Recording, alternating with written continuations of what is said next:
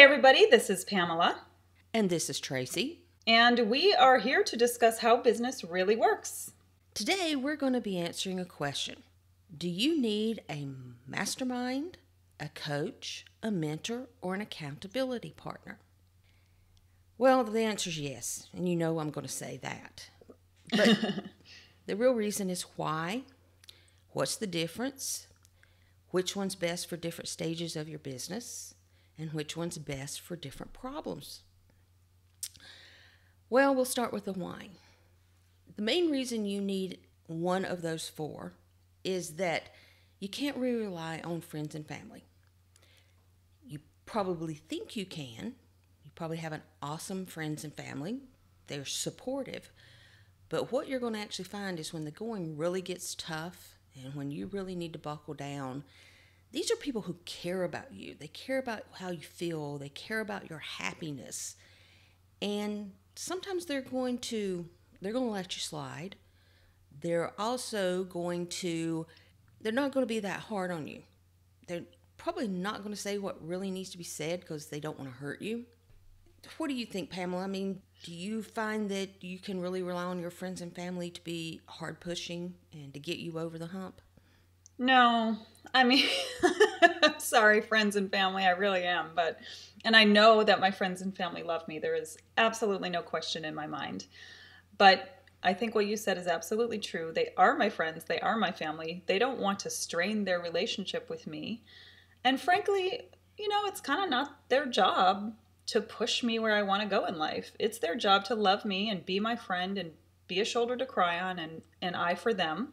But I feel like what you said is true. They won't want to strain the relationship and really get on your butt about things. I know there are some friendships where it is that way, and I think those are not the norm. Very valuable friendships anyway, but not the norm. But mostly people just, they want to have a good, positive relationship with you. They don't want to be on your case about things. And it changes the dynamic of the relationship. So Yeah. I am almost thinking to myself as I'm working this out loud that it's almost really not fair to put your friends and family in that position unless maybe you do have one of those rare relationships or friendships where you really can get on each other's case and it's okay. That's what I think. I have some business friendships that are that way, but none Yeah, of my sure. personal friendships or family are that way. And then, like, you take my mother, and she's meaning well, she really is, but if she sees you really trying to push the envelope of your limits, she will very kindly discourage you because she doesn't want to see you fail. Right. Yes, and that is another danger, I think. Your friends want to keep you safe. Your family wants to keep you safe. That's their job. That's their job throughout the ages in evolution is parents keep their children safe from harm. So they're definitely not going to want you to put yourself in harm's way and possibly fail. Mm-hmm. But that's not good for succeeding in business. You have to fail to succeed in business. It's just a rite of passage. Exactly. Well, you get to decide whether you put that fail label on it. You know, you're in business. You're going to do things. Some are going to work out, some aren't. You get to decide Right. whether we're going to label that failure. It's like we say in the business success rule. If it doesn't work, tweak it, change it, try it again. There's no reason to use the label failure. I think even if you had a business that ceased to operate, as long as you continue on in business and you try something else, you had something that didn't work out. I'm not a big fan of the word failure. Okay, fair enough. Let's discuss now what the difference in the four are. You have accountability partner, mastermind, mentor, and coach. So let's start with accountability partner. I think it's very obvious what that is. It's that person that you talk to on a regular basis, daily, weekly, bi-weekly, however long it should be, where you say, this is what I'm going to accomplish, and this is what I did accomplish. And somehow that person is supposed to hold your feet to the fire if you didn't accomplish it. So, does that work for you, Pamela? Absolutely not. And here's why. There's two reasons. First of all, how are they really going to hold your feet to the fire?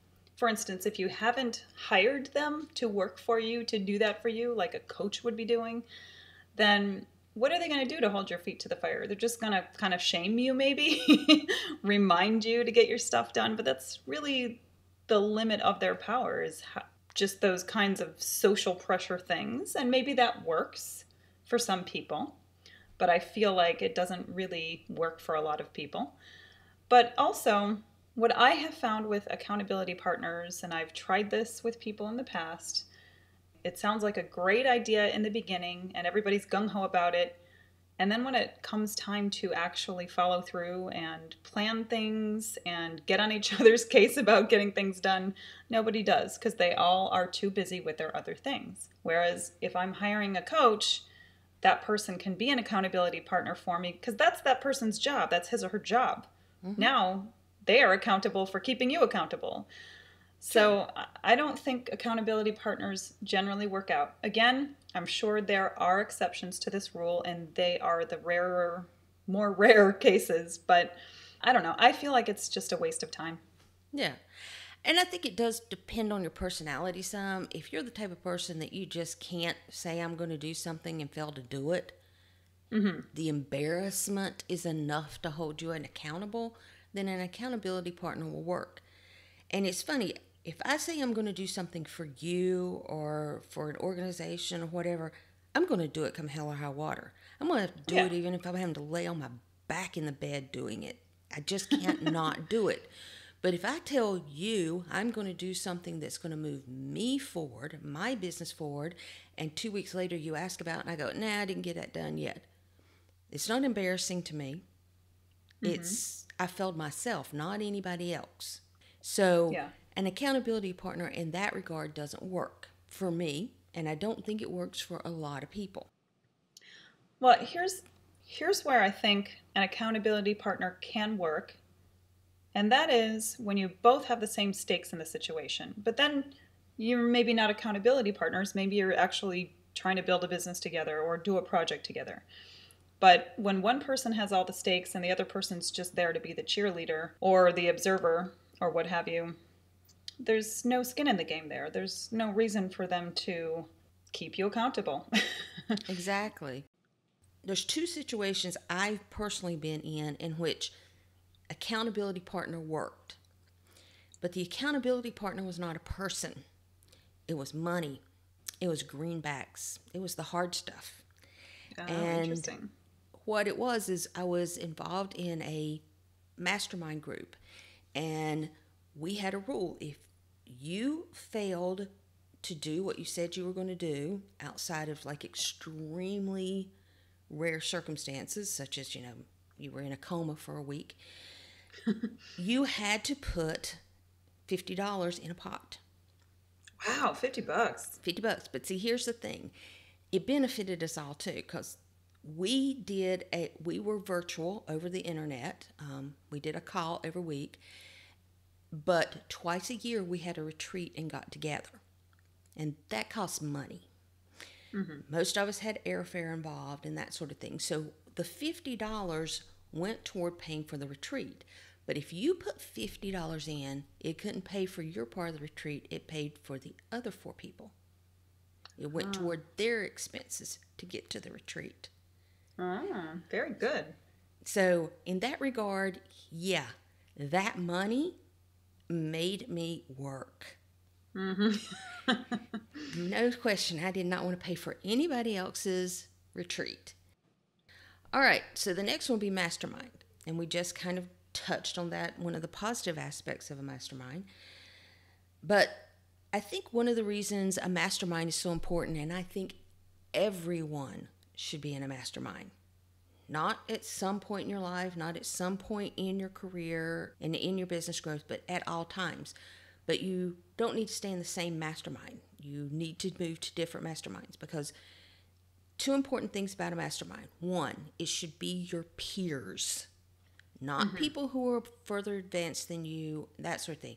It needs to be your peers, people that are working in the same segment of business you are. So if you're a startup, you need to be in a startup mastermind. If you're like at a growth plateau, and right now growth is what's most important, then you need to be in a mastermind that focuses on that. And I'm not big on industry specific masterminds because I think sometimes people hold themselves back thinking of these other people in the mastermind as a potential competitor. Oh, yeah. Yeah. Now, it works fine if you're in a regional based business and you're working with people who are have regional based businesses in other areas of the country. So like say like a real estate agent. That would work great. If you're in some sort of entertainment where like theater where you're centrally located and your audience is centrally located, it'd work great. But if you're in online marketing based business, everyone's a potential competitor. So I think it's more interesting if you have similar aligned businesses, but not the same business where you would be going after the same exact customer. So that's two things you want to think about when it comes to masterminds. But the main reason you need a mastermind goes back to this concept that I think it was Jim Rohn that came out with this. You're the average of the 5 people you spend the most time around. Yes. All right. Well, if you've got 5 people in a mastermind that have the same goals of achievement that you do, and you're spending time with these people, it's going to cause you just to naturally achieve more. It's just human nature. And this is really important, especially if your friends and your family and stuff are not business owners. They don't understand what you're going through.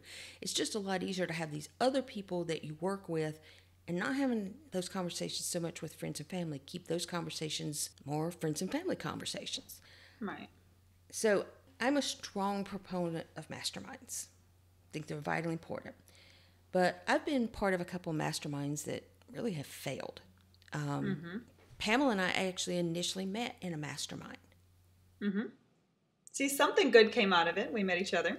We met each other. You got a lot more focused, that sort of thing. I did. But the 2 things went wrong with that mastermind. One, we didn't set up strong enough ground rules about what's not allowed, Yes. about participation, that sort of thing. And basically, you're out if you can't participate or don't participate. It sounds cruel that, like, you're in a car accident, you're laid up for weeks at a time, that you can't be in the mastermind anymore because we need someone else in there. But you do. You need someone else in there. If that person can't be in the mastermind, you just need to accept that, and you need to get another person in the mastermind. Because basically what happened with this mastermind that Pamela and I were in is we lost a member. And we had another member that wasn't fully participating. And as a result, it just fell apart. I find that once you get down to 3 people, masterminds usually fall apart. If one person can't participate one week, all of a sudden you just got 2 people sitting around talking. So you need a way to constantly be sourcing new members, and you need really strong ground rules going into a mastermind. I'm going to have a checklist that you can download from the website that's going to give you kind of ground rules for setting up a mastermind, how to find people to be in your mastermind, and that sort of thing. So be sure and hop over to the website and check that out. Yeah. I think that'll be really valuable because with this whole surge in entrepreneurship, everybody wants to be accountable, have an accountability partner, join a mastermind, do all these things. And they get into the situation that you and I were in where it didn't work out for these reasons, various reasons. And I think if they can avoid some of the traps that you and I have experienced, that'll be so much better for them.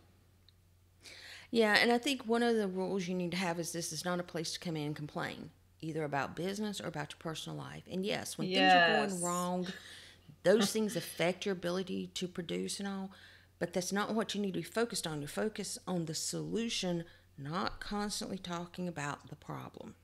Right, exactly. I think the perfect size for a mastermind is 4 to 6 people, because you'll hear a lot of people say up to 10 people, and you even hear these like mega masterminds. But I think once you get above that 6th person, you get to the point that there's not enough time for everybody. There's diminishing returns at that point. Yeah, I mean, even if you do a hot seat, think about it. If you spend a certain amount of time just general conversation, and then you put one person on the hot seat, by the time you get around to that person again, 6 weeks has passed. Oh, yeah. I like smaller masterminds, but 4 is the minimum. I like 4 to 6. That to me is just the golden. All right, so then mentoring and coaching. Now, a lot of people think these are the same thing. There's a lot of what are technically business coaches out there that are calling themselves mentors. But there's one very big distinction between mentoring and coaching. Mentoring is where you have an expert that you can call on for a specific problem. They help you, they teach you. Most of the time, this is free. I, throughout my career, have had numerous mentors. I worked with one person who was a marketing whiz, and that's who I went to with my marketing problems. But I didn't go to him with financial questions, employee questions, human resource related questions. He was my expert in that area. And I had other people that were the people I went to ask questions in other areas such as employees, that sort of thing.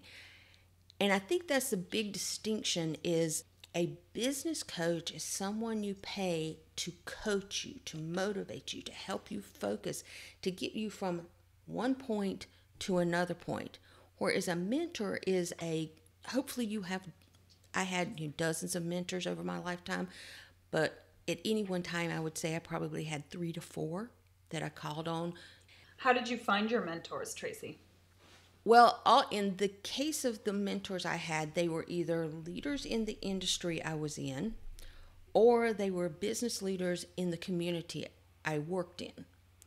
So, like the marketing expert, he actually owned a chain of automobile dealerships. And he was brilliant at marketing. And that's one thing.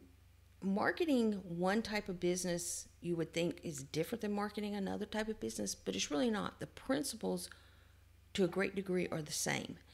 And Yes. you can learn concepts from another industry and apply it to your industry that will set you above all your competitors.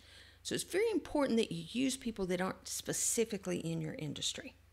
Now, coaching, I like in business coaching. Business coaching is very different from life coaching. Sorry, I'm going to step on a few life coaches' toes out there because they're going to tell you that it's all about bringing the best out in you and we don't really have to know anything about business. But I think business coaching is a lot more like sports coaching. You need to know something about that sport. You really do. Mm-hmm. Now, do you have to have been the fastest runner in order to coach someone as an Olympic runner? No, but you have to know running. Just because you physically weren't capable of being the Olympian doesn't mean you can't coach the Olympian, because you know the sport inside and out, you know the politics of the sport, and you have trained yourself on the mental aspects of the game, and therefore you can be an Olympic athlete, or you can be an Olympic athlete trainer, coach. Mm-hmm. Mm-hmm. And if you'll notice, all great athletes, all of them have coaches. The best golfers in the world have usually 4 to 5 coaches on their team. The best tennis players average 3 coaches. Really? Yes. Interesting. So I didn't realize they had more than one. yes, most Okay. Olympic athletes have multiple coaches. Think about most sports teams. They have multiple coaches. And here's the interesting thing that I always wonder about people. Now, you think it's all right for your kids' pee-wee league to have multiple coaches, but you as a business owner trying to build a company doesn't need one? Really? I would say yes. I think so. You need mentors, you need coaches, and you need mastermind. And sometimes you need multiple. You'll hear of a lot of business owners that are in multiple masterminds and use multiple coaches. And all of them use multiple mentors. It's interesting, Brene Brown said that the most dangerous thing that you can do is assume that people reach their success on their own, because they don't. They use the mind power of multiple people to be successful. You know Jamie Tardy that wrote The Eventual Millionaire? Yes. She interviewed 70 millionaires to write that book. And she said the one common factor they all had was the use of masterminds, mentors, and coaches. And they had all of those. They had all of those in different times and different stages and that sort of thing throughout their career, but they always used those resources. So that's something I have not been doing right. And I'm thinking actually about my YouTube channel and how I could apply this to that, because that is something I would like to grow into a business, as we know. Mm-hmm. And you've definitely been helpful as far as, I guess, both mentoring and coaching. I find virtual mentors in others online on YouTube who have done what I want to do. So they don't speak to me personally, but I follow their work, and I also follow their how to videos if they put them out. So I guess could you count that as a virtual mentor or no? Because they are giving advice on how to do the thing that I want to do. They're just not talking to Pamela. They're making a video for their audience about it. I consider that more of a learning tool. And the reason being is Okay. because they're not specifically giving you advice on your specific situation. Now they do that. At least the couple people that I'm thinking of do offer individual coaching. I Exactly. just haven't wanted to go down that road just yet, but Mm-hmm. that may be the next step for me. Yeah. I think that is very important. I mean, one, why do all the trial and error yourself when there's an expert Yeah. out there who can help shorten that learning curve for you? Right, right, yeah. I don't know. I guess there's this like opinion. Is it an opinion? I don't know what it is. But people act as though if I get help, it means I'm weak. Yeah. And I say, put on your big girl panties and suck it up. And this is about what's best for your business, Hmm. not about what's best for your ego. I agree. If you're stuck, you need a fresh perspective. Mastermind. If you're challenged with a specific problem, this is where a mentor or a coach can come in. Sometimes masterminds can help, but these are usually people that are your equal peers. You're all working on the same goal. That would be more of a situation for a mentor or a coach. And if you're having, issues with knowing where should I be spending my time? What's the best use of my resources? How do I take this huge goal and break it down into manageable parts? If you don't know how to do all those things, this is when you hire a coach. When you've hit a wall, when your business is plateaued, you hire a coach. Even startups, if you're feeling overwhelmed and there's so much that you could be doing, but only so many hours for you to do, this is when Hmm. you hire a coach. You hire an expert that can break it down and say, this is where you're going to get the most bang for your buck. This is what you need to be concentrating on right now. It's not that we're saying don't do all the other things. We're saying that's in the future. Right now, today, this is where your focus needs to be. This is what you need to be working on. You don't need to be trial and error figuring those things out yourself. Why take 2 years of trial and error to figure it out when you can pay a little bit of money? I mean, a lot of people think coaches are expensive, but if you spend $5,000 on a coach this year, and that coach gets you from zero revenue to tens of thousands of dollars in revenue, was that not a good investment of your money? Was that not a good ROI? Oh, absolutely. Almost all executives, CEO level executives in major corporations, use coaches. Yeah, you're trying to be an CEO of your business. Do what all the big CEOs do, hire a coach. Good advice. So, Pam, I know you've been through coaching because, one, you hired me as a coach at one point. Yes. What was your experience with coaching? It was really good. You specifically, as we stated before, you helped me focus. You helped me with some specific tasks that I needed to get done. I have very limited experience, frankly, outside of that. I have the mastermind experience that we talked about and coaching with you. I can only liken my experience to endeavors outside of business, so like acting. Obviously, if you want to learn to be a good actor, you have to learn. You have to go to class. You have to get somebody to coach you individually, all of which I have done Mm-hmm. over the years in acting. And so I think it's the same principle. I'm not going to become a better actor unless I learn the proper techniques. I learn wisdom. I learn what works and what doesn't and why. There are different schools of thought about acting, just like everything else. So, learning the different schools of thought and how they may work together is helpful. So, in the acting world, it has absolutely made a difference, no questions asked. I look at some of the acting that I did, if you want to call it that, before I actually started to get into class. Oh boy, I did not know what the hell I was doing. And it shows. It shows on camera. I just thought it would be fun to do, and I was cast in a couple things. And then I thought, okay, if I'm going to really give acting a try, I have to learn how to do this properly. And so I started educating myself and going to classes. And the difference in how I can perform a role now versus back then is just light years away. And I think it's the same thing in business. If you don't exactly know how to start, or maybe you have some idea, there's still so much that you don't know. You don't know what you don't know. And a coach will help you get there, whether that is an individual coach like Tracy helped me or a mastermind group.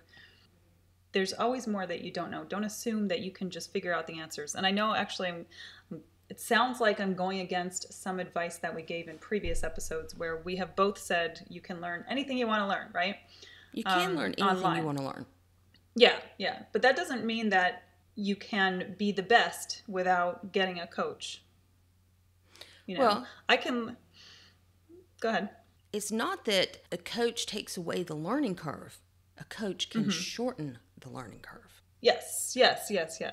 But I would even go a step farther than that. Now that I've used acting as an example, I can certainly learn basic acting techniques. And in fact, I could probably learn advanced acting techniques by watching YouTube videos. And maybe I'll learn at the same pace as an in-person class. But the difference is that when I'm coaching with an acting coach one-on-one, that person is giving me feedback on my performance. They're telling me what works. They're telling me when I had a brilliant moment. All that stuff I can't see myself. Even if I record myself and watch it again, they're seeing things in my performance that I may not. Maybe because I'm too self-conscious. Maybe because I have a low self-esteem. They're giving me feedback that it would be very difficult to see in me. And maybe acting is unique in that way. I don't know. But yeah, so I don't want to discourage people from trying to learn anything they want to learn online. You totally can. And I am not contradicting the advice we've given in the past, but I think there are times when a coach can either shorten the learning curve, as Tracy has said, or give you feedback that only a live person and a live interaction can give you. Exactly.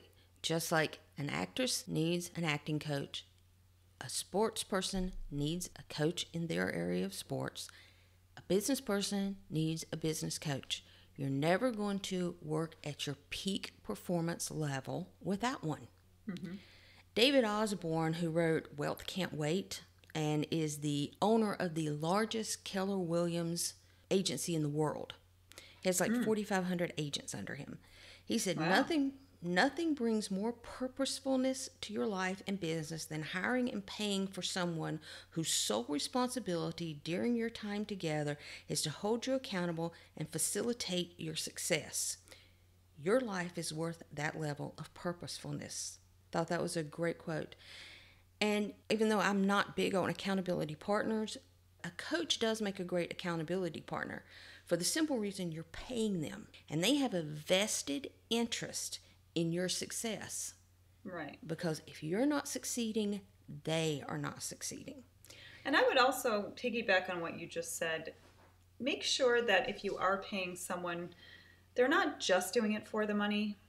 Honestly, I have had one or two acting coaches that they were good, but I felt like I could give a shitty performance and yeah, they would help me improve it, but they weren't invested in me. They didn't seem to really care what my ultimate outcome was. They were just kind of doing it because they needed to. Maybe they needed the money. Maybe they were trying to establish their name in the industry. Who knows what it was. But just money alone, of course, is a great motivating factor. It's now they've got skin in the game, as we were saying earlier. But if it's only money, then I don't think that's a good sign either. I agree. Now, how do you go about hiring a good coach? Patrick Bet-Davis did that video on YouTube. I will link to it, where Mm-hmm. he talked about the type of experts and how to evaluate an expert. And he called it his T theory, TEA. And he said, you have people that are experts on theory. These are professors, professionals, people who have studied it. They know business or whatever subject matter at hand because they have studied it extensively and they can teach you. Then you have experience experts. These are people who have worked directly with the expert and know how they did it. Once again, they can teach you. But then you also have the application expert. And this is someone who has actually accomplished what you desire to accomplish and lived through all the problems that you're experiencing getting there. So it's T. And interesting, most people say, oh, I need the application expert. And there's a lot to that. That's where your mentors come in. It's also should be where your coaches come in. But he says that the best expert you can ever hire is someone who is experienced in all three. They've studied it. They know it inside and out. They've worked with the best in the industry, and they have accomplished it themselves. And he said one way to find this out is to ask people, where did you make your money? So if they made their money teaching, they're a theory expert. If they made their money working for someone, they're an experience expert. If they made their money actually building it, they're the application expert. And you want someone who's made money in at least two or all three of those areas. So that's kind of wraps up our breakdown of the difference between mastermind, coaching, mentor, and accountability partner, and our opinion on those, how they've helped us throughout our life, and which ones we think that every business person should have. Mm-hmm. So our question for you today is, are you using any of these? Do you have an accountability partner, a mastermind, a coach, or mentors? And if not, is it something you're seriously considering doing for yourself and your business? Hop on over to howbusinessreallyworks.com and you can answer those questions in the comments to this episode, or you can contact us through the contact page. We would love to hear from you. Yes, and don't forget to like this episode and share this episode. And if you are listening to us in iTunes, please don't forget to give us a review. That will help us be found in iTunes, and that in turn will help us help more people like you to succeed in their businesses. So share, comment, like, and give us a review, and we will see you on the next episode. Thanks, everybody.